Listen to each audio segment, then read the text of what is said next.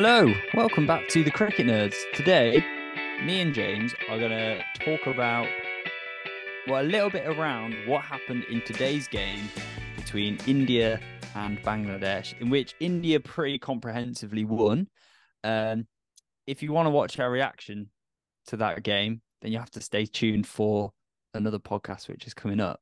So that's something to look forward to. However, we thought it was worth talking about KOHLI's century, which he scored today,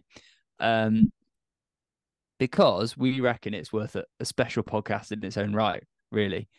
So, James, talk to me about this century then. What did you reckon? What were your thoughts? It was very well made. First of all, that is the underlying thing. It was another KOHLI masterclass. It's really good to see. It was a great tempo. It absolutely took the game away from Bangladesh. Not that it was ever really within their grasp, but any hope that they did have was absolutely dashed. So from that perspective, it was incredible. Weird ending, some kind of village scenes, I'd say, in that, like, you could tell he wanted his turn. There was single vision on I want my century. So some, interesting kind of not taking the singles when he was hitting out to deep mid wicket. The umpires also seemed to want him to have a ton, because I think it was the first ball of the last over, bowled a leg side wide, and the umpire didn't give it. I think he was really keen for KOHLI to get his century. So yeah, that happened.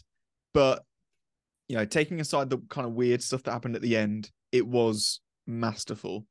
And it kind of brings us on to a general question of what makes a really good ODI batter, because KOHLI is potentially the greatest ODI batsman that's ever lived. In the same way that Look Who's Watching is potentially the greatest Cricket Nerd subscriber that has ever lived. And this is his shout out. If you want to become a member, like Look Who's Watching has become, then you can click join. It'll be somewhere, I don't know where, somewhere in the description or just above. Join the Cricket Nerds and you will get a shout out in every single video that we do. And it'll be as smooth as that one. But where was I? Yes, awesome ODI batsman, just in general. One thing that I've kind of noticed about KOHLI, and I'm sure I'm the first person to ever notice it, is that he is incredibly driven on his fitness. And it means that he can run the ones and twos all the time, which in ODI cricket specifically, between overs 10 and 40, ones and twos are where the game is won and lost. You have to keep that strike rotation high. You have to take the twos when they're there.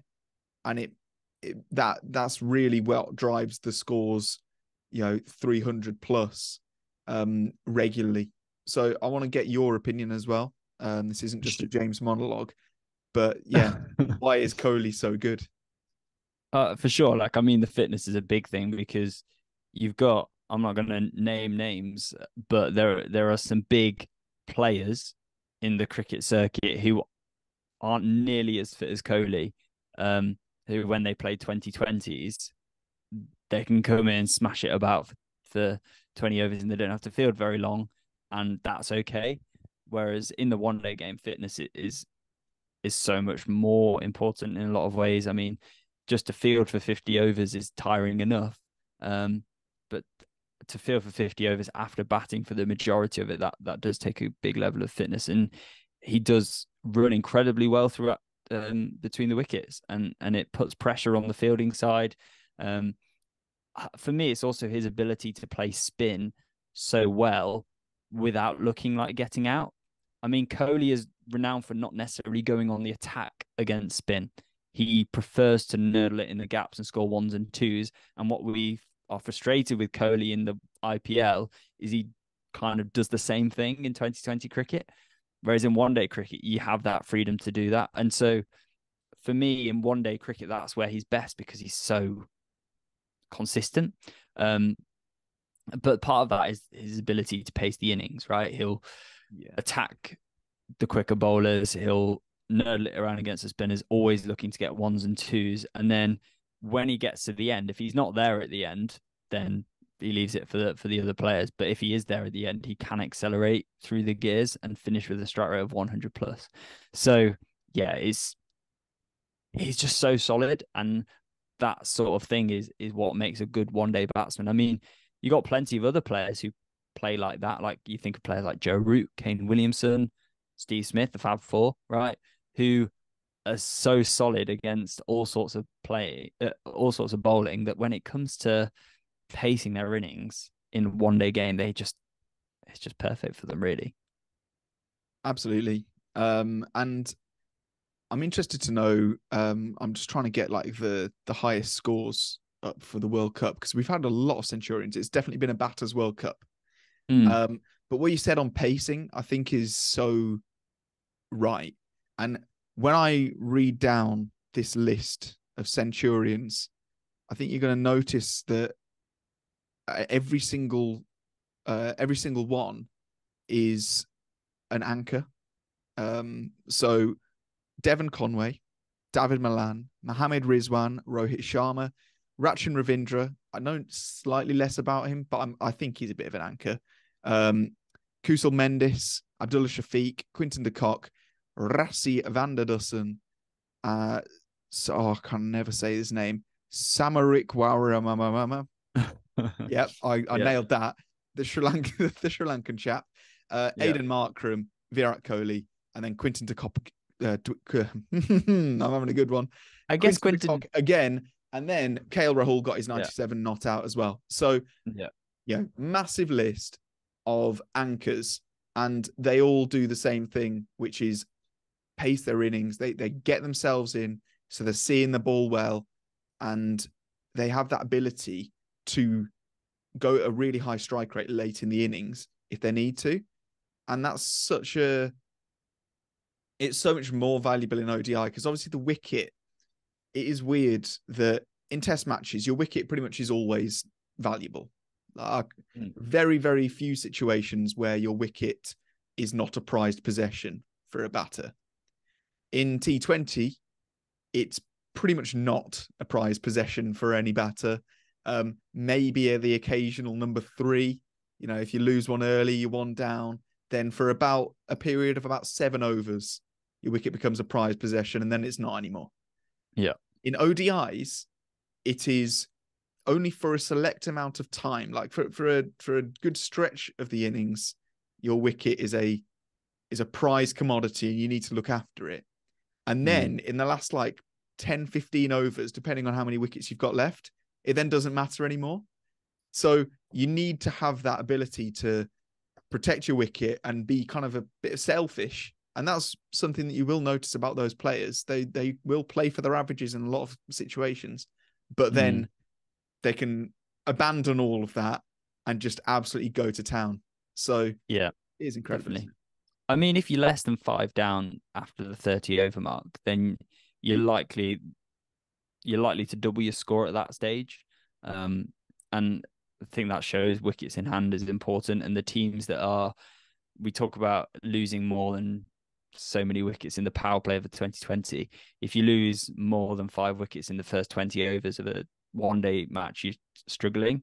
And you look at the way England play, the way that England want to play, there is that slight concern that they could lose wickets quickly because they're going so much on the attack. I mean, the one exception in that list in terms of anchors is Quinton de Kock, because he's not an anchor. He's the sort of player who wants to come out and attack the bowling from ball one. And I mean, when you look at other players from other teams, that's not really coming off as much. You think about Johnny Bairstow. He scored some big scores in one-day cricket in the past. He's not looking to defend it from ball one, and he's struggling. Jason Roy didn't make it into the England squad for this, but he's that other sort of player. So in terms of England in that stage, it's not worked, and it's the same for the other teams. They haven't really had that sort of player who can just attack from ball one and go for it. And Quinton de Kock, he's just been the exception. And maybe that is to do with the conditions in India. Maybe batting in a one-day game in India is different to, say, batting in on a flat pitch in Pakistan. I Yeah, don't know. yeah, it probably is. But Mm. having not batted in either yet, I'm sure I No. will one day. Mm. But having not batted in either, I can't really say.